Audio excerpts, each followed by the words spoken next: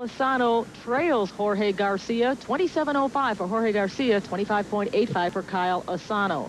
On the women's side, it is Margaret Ulett over Carol Ulrich, 19.05 to 18.475. And speaking of the women, they are up next on the balance beam. They have already competed on the vault. They've already competed on the uneven parallel bars. And now this is the third of 4 rotations. There's a round-off back handspring onto the beam. One of the first girls to do that in America was Tracy Talavera. Okay, she's setting up for an acro series. Back handspring, layout. Little wobble there, but it was very high.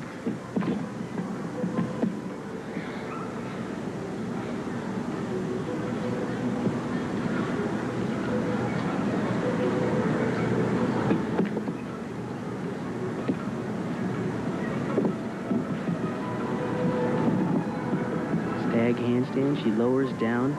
The judges need to see the gymnast not only working in full point on top of the beam, they need to see full turns. They need to see the gymnast working down low on the beam. Swing through layout, nicely done. Another one, beautiful combination. And steady. I think she could use a little more amplitude in her leaps. She's getting by with them, but she needs to be a little more explosive and perhaps shoot for a little more air time.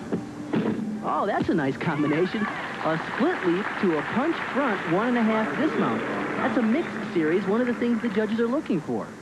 Something else I think Margaret could work on is probably her smile and her upper body posture.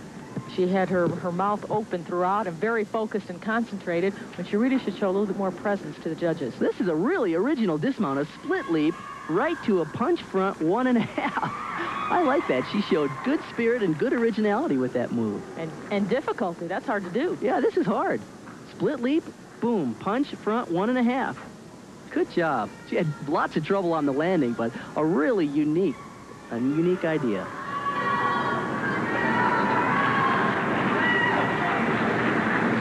9.6 the score for Margaret Ulett on the balance beam. Now Carol Ulrich will try to better that mark. Carol's very proud to have received the perfect 10 you just saw on your television screen in a high school meet here in Colorado. She received several after the first. Now she has very pretty leaps and a nice combination right off the bat of gymnastic elements.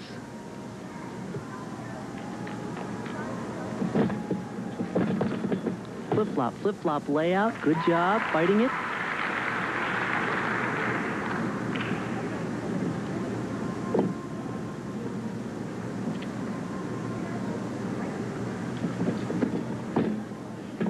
I'll tell you what I do like about her up there. She's very tight.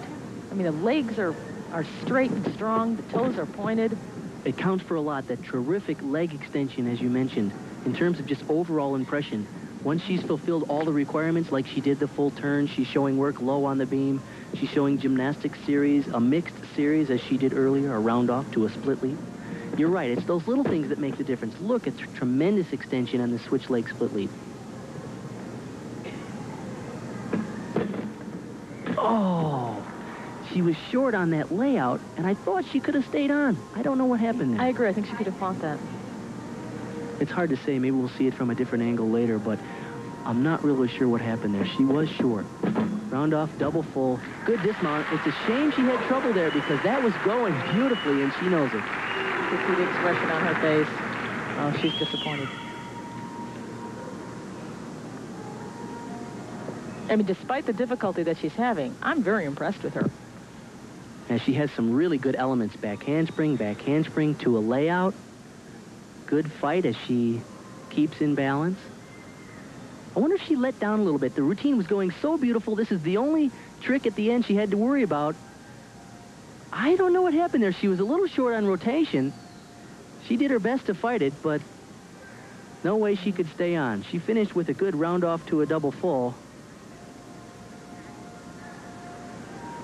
Too bad she had trouble there because it was going beautifully. And the score she receives is 8.95. When you add 5/10 for the fall, she'd be up to the 9.45 range. She's really a strong performer and shouldn't be crying at all. She's a strong gymnast. Right now, 8.95 for Carol Ulrich on the balance beam. Now we are ready to move back to the men's competition. You are looking at Jorge Garcia. He is ready to vault. Again, the men only vault once.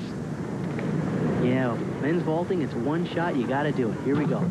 Handspring, pike front. Oh, he was in really good position. He had good height, good distance. I think he just misjudged the landing. Jorge Garcia currently is on top.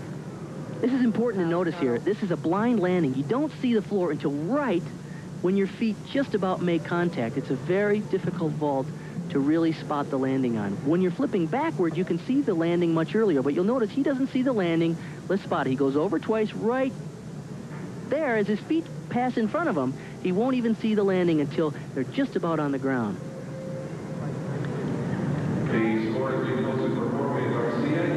Jorge Garcia receives an 8.70. Now remember, the edge that he has over Kyle Asano is 1.20. If Kyle Asano can throw a stronger vault, he can narrow that gap considerably.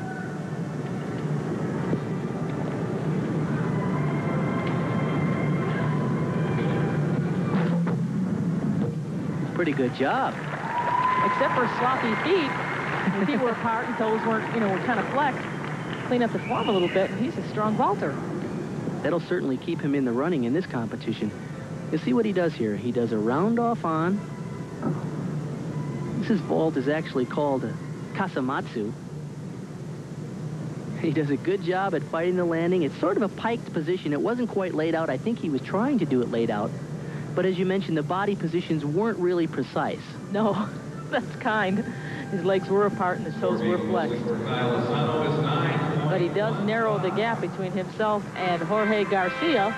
9.15 for Kyle Asano. Jorge Garcia only had an 8.70.